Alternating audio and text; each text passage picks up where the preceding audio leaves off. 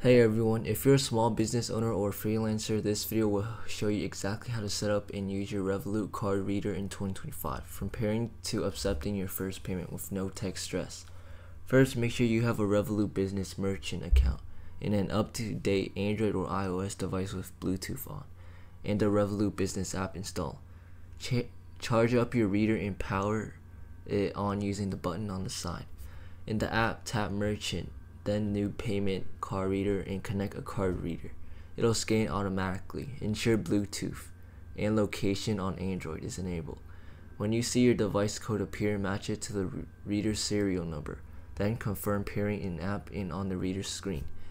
After pairing in the app will usually run a firmware update. This can take up to 6 minutes. Just leave it plugged in until it finishes and the reader restarts. Once paired and updated, tap New Payment Card Reader. Enter the amount on your device in the app, then hit Charge, and let your customer tap. Insert their card and pay via Apple Pay or Google Pay. Processes in about 3 seconds.